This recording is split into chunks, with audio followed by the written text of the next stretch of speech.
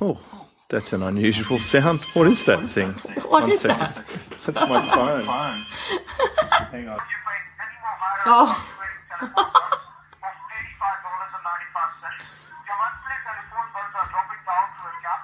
I just didn't. I wasn't just going to go on and on. It's called a monologue. This is Superfast Business with James Schramko. Helping you build your business super fast.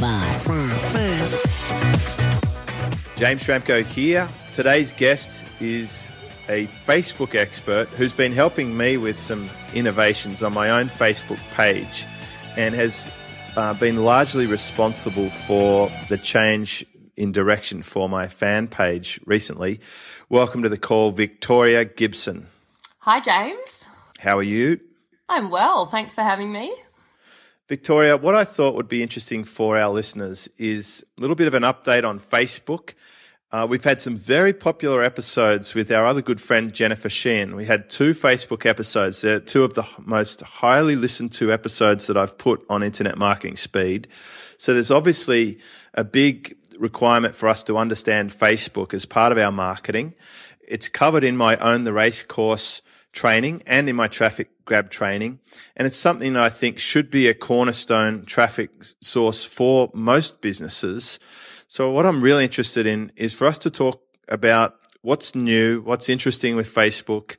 And also, I'd love you to tell our listeners what you've been doing behind the scenes on my own fan page. I'm happy to share some of that information because we've already been getting results from the work that we just did, like almost instantly. So tell me what's going on with Facebook.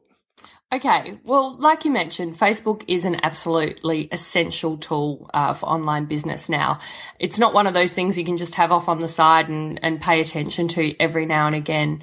You do need to have a presence there and you do need to be working it if you want to get some great value leads and engagement. So I guess from my perspective, I recommend that people use Facebook as a way to stay connected to their current community or list, or buyers or potential customers, but also it's a great way to build your list and build your community even further. More so than just an email list, as we know that with over 1 billion people globally on Facebook, the scale is there. So when people talk about doing other forms of social media, it's all valuable, but I say, why not put your effort into where the people are? And we know that the people are on Facebook, and I can guarantee that most of your listeners, customers or clients are on Facebook. So that's why I think you should definitely be there and have a presence. But it's very easy to say that. It's more important to get very specific about what you need to do to bring in the results. Now, most people I know who try Facebook on their own, aren't seeing the results that they were hoping for. It's a very slow process and, they get really disappointed and kind of drop it very quickly. So that's why I kind of try and give out as much advice as I can about using it in the right way. And it does take time and it does take a bit of commitment, as does all content creation and growing your business. But what I love about it is that it's such a low cost channel to be driving targeted leads to your business. So the very first thing you should be doing is having a Facebook business page.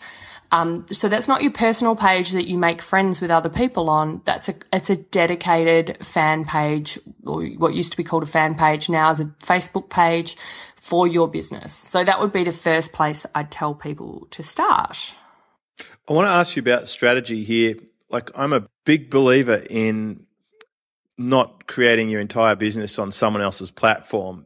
Now, you've said put energy in it, but you also said to get leads for your business. Are you on the same page as me, or do you have a different viewpoint that you should build your business on something you own and then use Facebook as an outpost or a signpost pointing people back to it?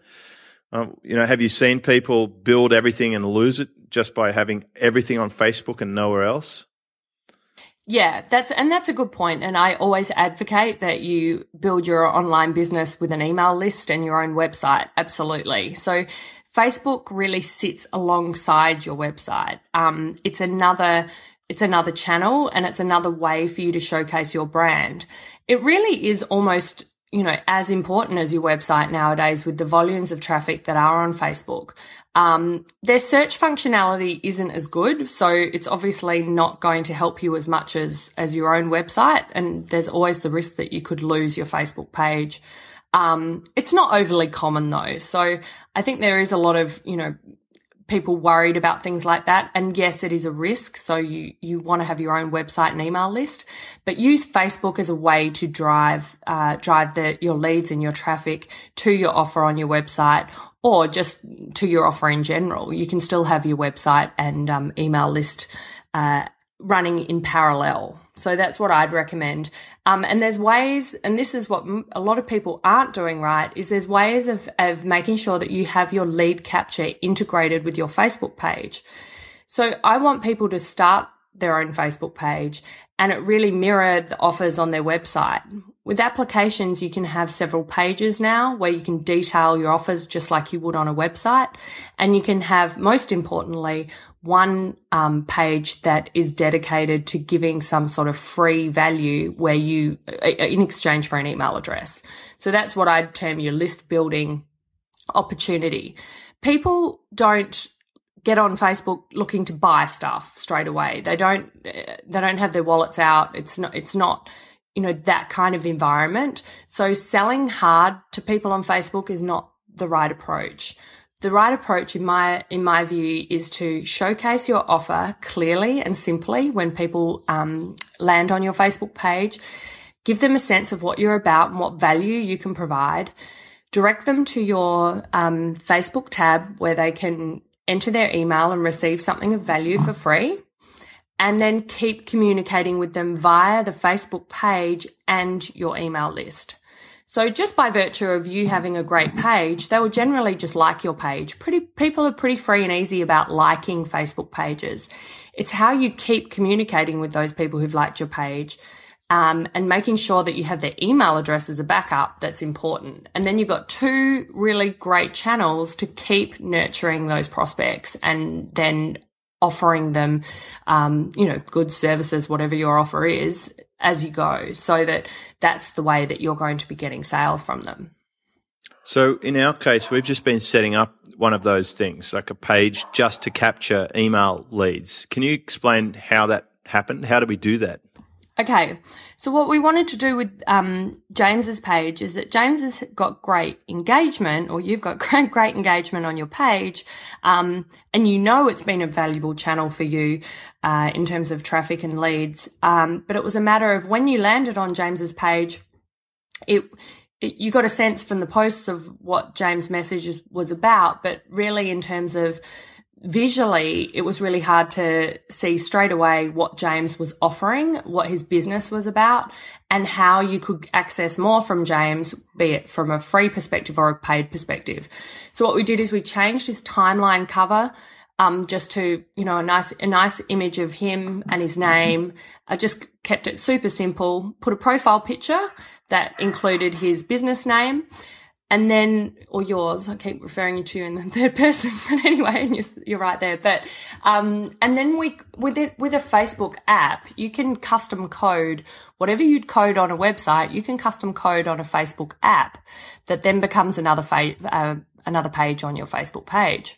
So what we were able to do was create an opt-in landing page, just a general squeeze page that had a giveaway for his wealthification program. So many of you will be familiar with the wealthification business wealth training. So James was already doing this on his website, giving away 2 free modules of this training. So that's a great value incentive for people to connect with James and an excellent reward for trading an email address. So why not put that where a lot of his community already is, and they're on Facebook.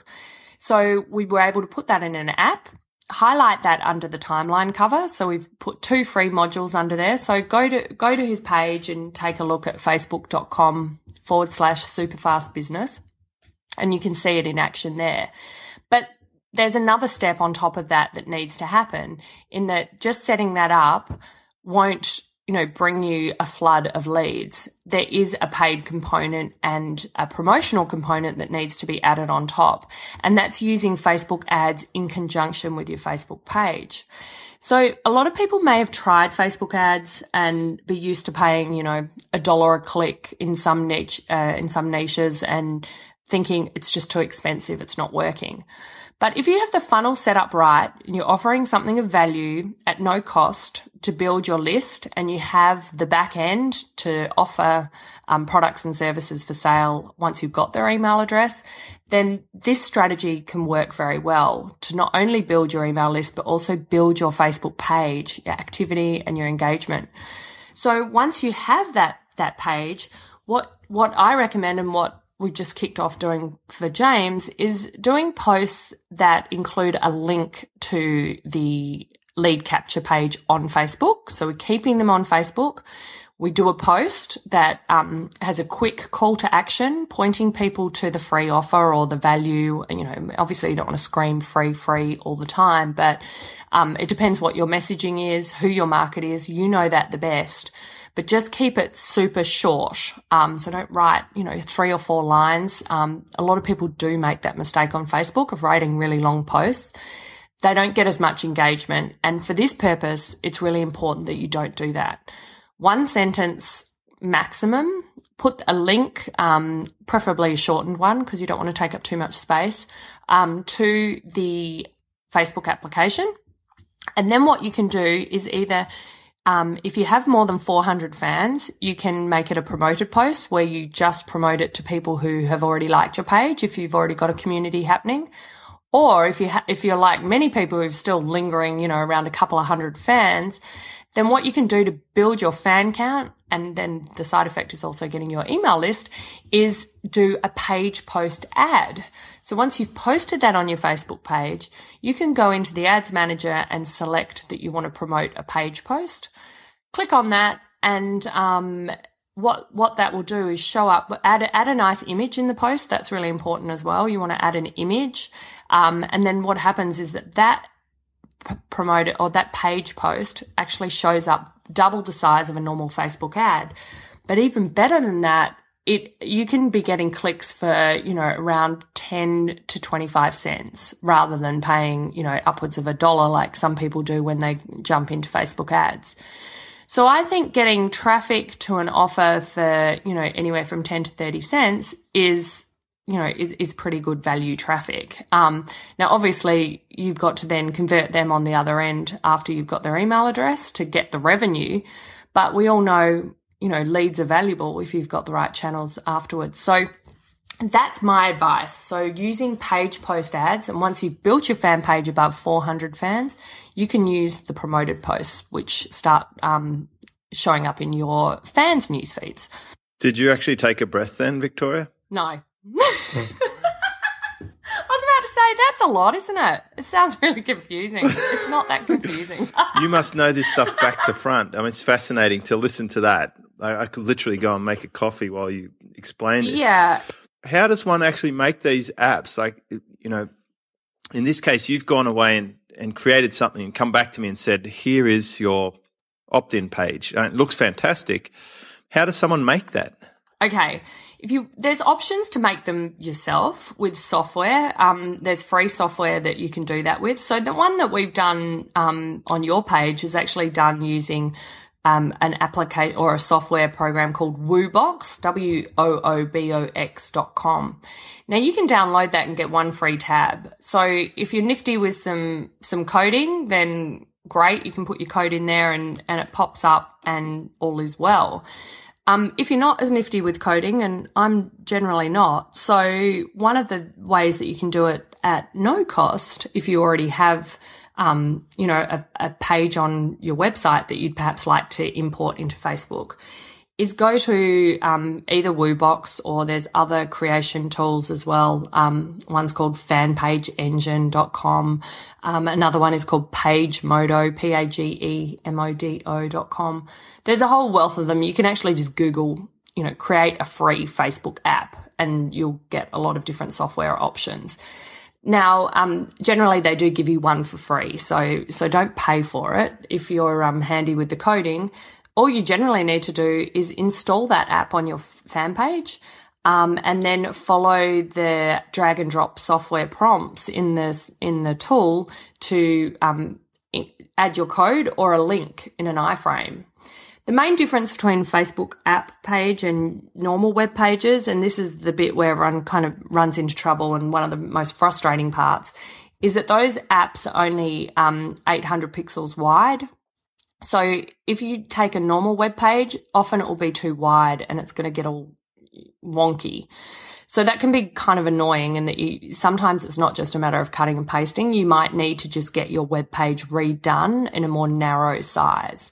So once you've done that, essentially, if you do already have a web page that's going to fit in there, you can do it for free, which is even better.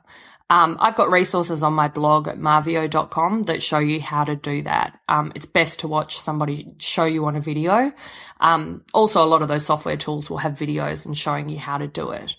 It sounds overwhelming, but once you kind of break it down, it's not too hard. Well, the reason I asked for you to do it for me is because I don't want to be a code monkey. I've got other things to do in my business. So I strongly recommend that people just get this done and don't try and be a web tech expert unless this is your specialist field. And you're better to have these things done. But the interesting thing from me is when we said make it happen and you went out and installed it, we added a tracking code to the opt-in so that I know which ones came from that particular page. And this morning, we logged in after just setting it up yesterday, and already today there were, I think, 11 opt-ins that were tagged to that particular opt-in that just appeared from nothing. So I could either be trying to learn code for the next few days, or I can just start receiving these opt-ins, which are probably going to happen. I'm guessing, I'll probably get 10 every 8 hours. I'm probably going to get an opt-in every hour on the current run rate unless we change something, and I imagine we'll be optimizing and increasing that. Yes, absolutely. And also the important point there about not doing it yourself is that the conversion elements on Facebook are different to a general website. Then they're not totally dissimilar, but there are some things that that you need to be aware of. So putting something together and it's still looking a little janky is going to, impact on your opt-ins. And particularly if you're paying for leads, I don't want anyone to waste any opportunity. So I figure it's something that I know I get somebody to do it for me because I don't sit there and code it either. I know what works and I know how to, create something that looks great and works well, but I don't sit there and actually code it myself either because I haven't got the time or the patience for that. So I completely support your notion. Well, and the thing is, you're getting access to a whole bunch of customers, right? You're seeing heaps of different campaigns and working really hard on getting results. So you can go straight for the jugular, so to speak, and set up something out of the box that's going to be close to the mark compared to someone testing it. The other thing that is a concern for me, having tried to do things before, I once set up a blog that was iframed in a fan page or something.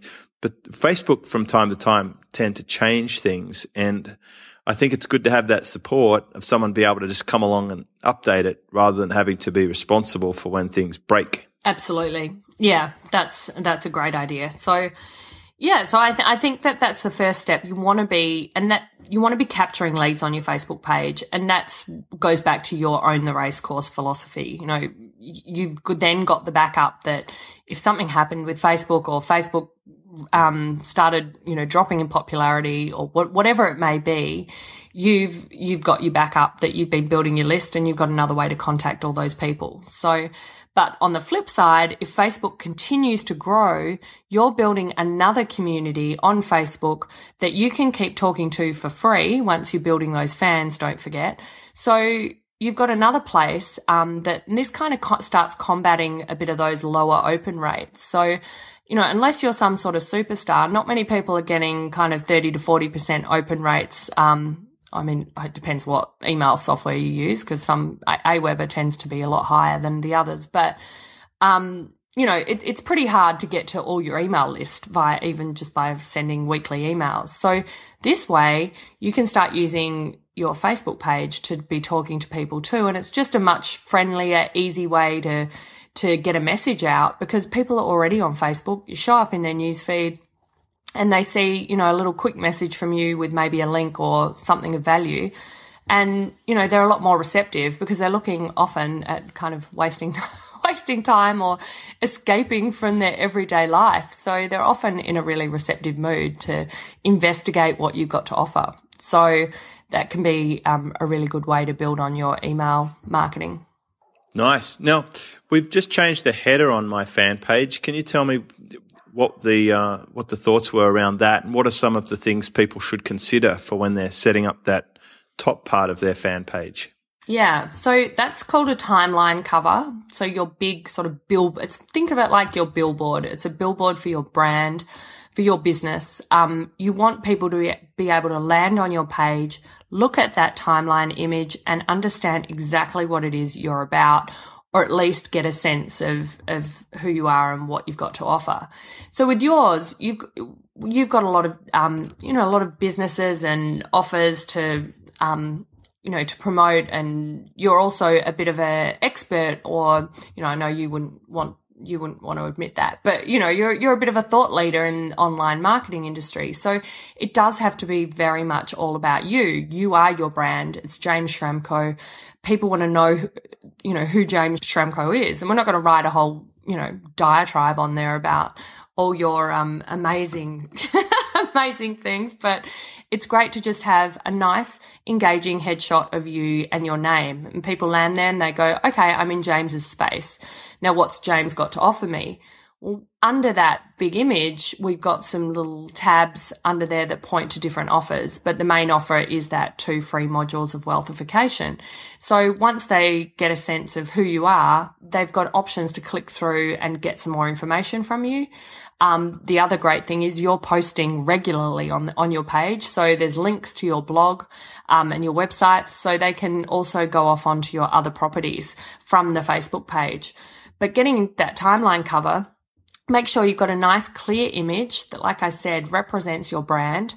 There are guidelines that you need to follow. You can't put, web addresses and calls to action on that photo, because Facebook can take your page down for that. So just keep it very simple. It's supposed to follow, a little bit like personal profiles, in that it's supposed to be a nice image that represents something about you. And in this case, it's something that is representative of your brand. Right. So a picture of you. Yeah, picture of you is great. Or if, that's generally the best option. It depends what your business is, because someone might have an offline shop, or a shop, or an event or something. It depends what industry you're in. You might want to put someone using your product or service, or your typical kind of customer. It just has to be something that relates to your brand. But yeah. Great starting point is you, because people do like the human element of Facebook and they want to know who they're dealing with. So it's 851 pixels wide by 315 high. So it's just a matter of creating the image. Then you click on your timeline cover on your business page and it will say upload a new timeline cover. So you can just upload it directly to the Facebook page. Then go to your profile picture, which is still important as well, the little square picture that sits on the timeline, because that's going to come up every time you post as your page, or you post something on your page. So, or you comment on other people's posts, replying to comments, all that kind of thing. So ideally that should be your logo, or a logo over your headshot as well is good. So you keep the human element. But that's about 160 by 160 or 190 by 190. It just depends. Sometimes Facebook have just changed it again. So create that as well. That's simply a matter of just clicking on the square and uploading once again. So it doesn't have to be super hard. And if you're just starting your Facebook page, then at least do that and put your timeline and your profile picture and get comfortable with posting daily. I just tell people, before you get too sophisticated, just get your page up and start posting daily, and just getting used to it being part of your daily routine. So content is still really, really important. What sort of things do people post about? I hear people, like, they might have a shop and they say, well, what can I post about for my shop? Have you got some ideas there? Okay, so new products coming in, you can talk about so individual, stock items that is something new that's come in, or it might be that it's Christmas. Obviously, in a couple of weeks, it's Christmas, so a few weeks. So you could be talking about, here's a couple of ideas for stocking stuffers. You want to be balancing sales messaging with engaging messaging. So people will start to turn off if you just promote products and ask people to buy stuff. Facebook is more about engagement. People want value, and they do on the surface want it for nothing. So it's a matter of starting a conversation. So think about if you did have some new merchandise coming in for Christmas, you could put something like, how big are your kids' Christmas stockings this year, or something like that. You could do something quite general like that, but put a link to the product if you've got an online store. So the first sort of leading post is actually not, hey, buy my stuff. It's, hey, here's, I'm asking you a question, encouraging a response. Because the more response you start getting on your page, the more you'll be showing up in people's news feeds. So you want to be really mindful that you're asking questions and encouraging interaction. And you want to make the answer to the question simple. Like, it needs to be yes, no, Rudolph the Red-Nosed Reindeer, just something that people instantly read and know the answer and they can type in very quickly. If you're going to ask, what's the square root of this, that, and the other, where people have to stop and think, or, why is your mum so special? People have to think about that, and it's just, they'll just move on. I always say that people on Facebook have ADD. They don't spend long on things, so you need to capture their attention and make it easy for them to interact with you. So something would be better like, how old is your mum? Or, not that you'd want to know that on your page, but something like that where it's an easy answer. Oh, my mum's 38 or whatever it is. Not that you put that in. It's not a great example, but you know what I'm trying to say. Don't ask people things that they have to really think about the answer, because you won't get the interaction. So you want to be stimulating people to like, comment, and share on your post. And that's what's going to be elevating your page, a little bit like all your SEO magic and Google algorithm stuff. Facebook has its own algorithm, and it decides how your posts are served up and to who, depending on interest level and engagement. So one of the other really important things you should be doing on your page is making sure that you're engaging with your audience and attracting as many comments as you can. Right. So what can the average person do then? We're just a quick recap. They can make a nice timeline header. They can make a good thumbnail image. They can set up an opt-in page using any number of apps. They can tag those opt-ins to know that those opt-ins are coming from that source. They can start running some paid traffic, promoted posts or sponsored stories, I guess. Is sponsored stories a possibility for that? Yeah, you only want to do sponsored stories once you get a certain level of fans. If you've got under 1,000 fans, don't worry about sponsored stories at this point in time.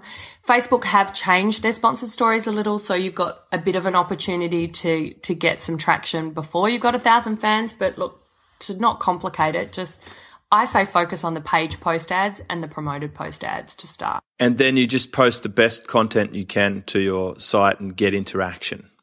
Yeah, and the biggest point there is regularly. So what I see on so many people's pages, and a lot of my clients as well, if I don't manage their page for them, is that they do a page every 5 days. It's just not enough. You need to be posting daily. Now everyone's going to freak out and go, I haven't got time. But that's the beauty of Facebook. They keep improving the platform, and they actually have a little clock icon on your the place where you post. I call it post box, but it sounds like a letterbox. The posting box part, there's a little clock icon. If you click on that in the bottom left-hand side, you have the ability to schedule 6 months worth of posts in there.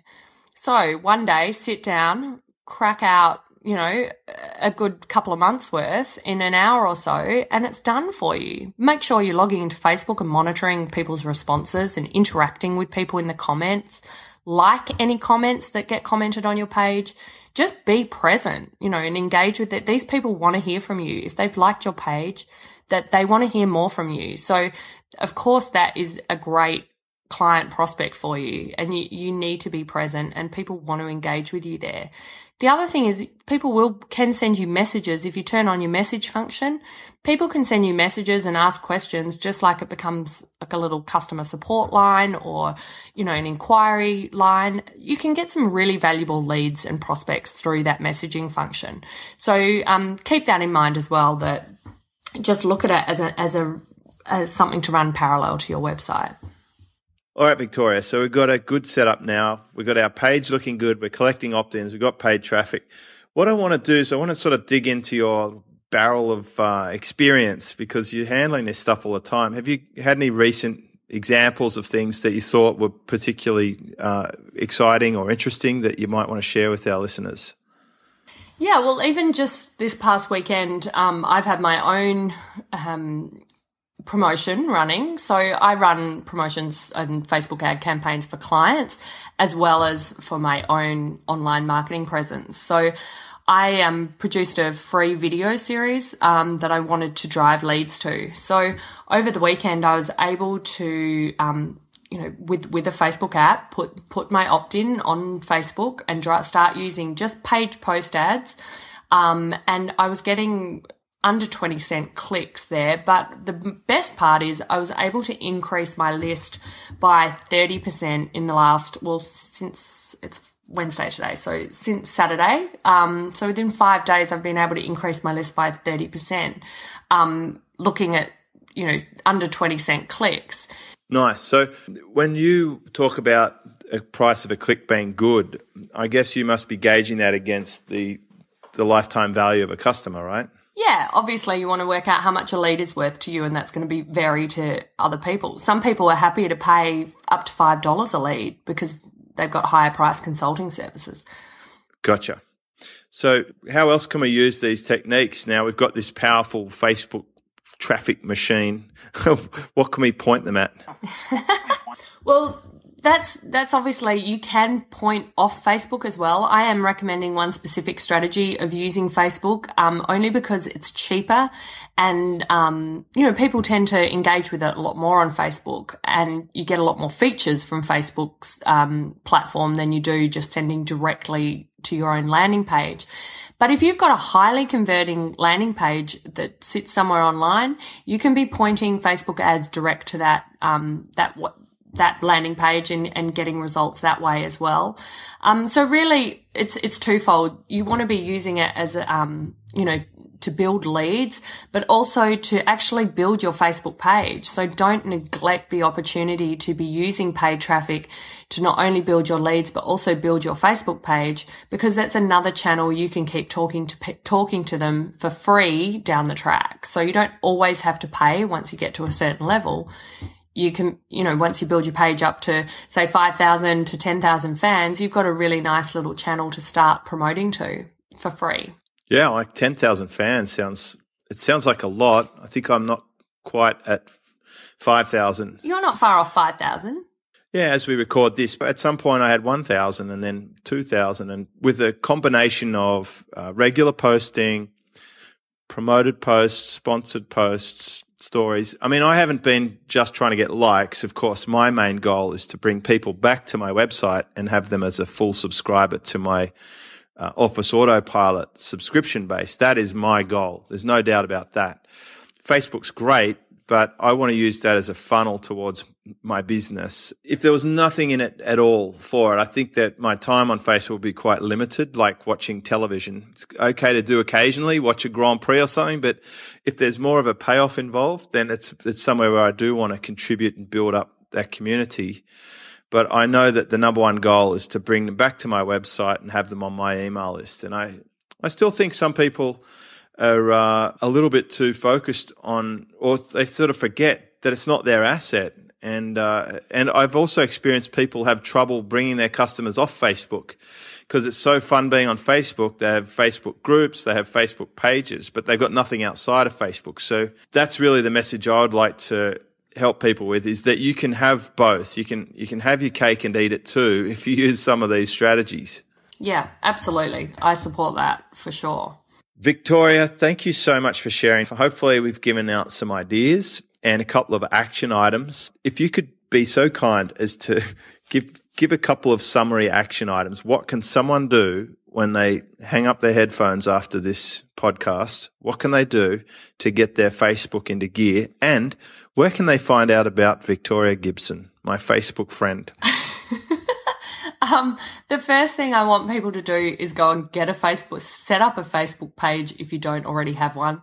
You can Google how to set one up or come to my website. I've got some articles on there of how to do that at www.marveo.com. So that's marveo.com, where you'll find my articles, free articles and resources, but also I offer done-for-you campaign management services and campaign coaching and training and a whole lot of stuff. So hop along there for any resources and guidance, but really just make sure you've got your page set up. And if you already have it set up, I want you to look at getting some lead capture elements on your page and just posting daily, please. I'd like to see you all posting daily. I think that's going to make a really big difference. And you won't see it straight away, but it definitely starts building. So come over to my site and find out how you can do some of the strategies I talked about.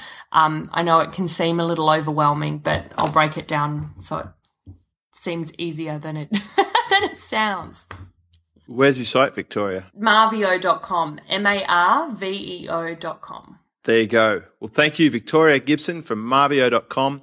A big Facebook update there for us. And also, I'd love you to place your comments right near this episode. I'm sure Victoria will come along and answer if you have a few questions. Until next time, I'm James Schramko. This is internetmarketingspeed.com. Discover how to build your business super fast. Check out SuperFastBusiness.com.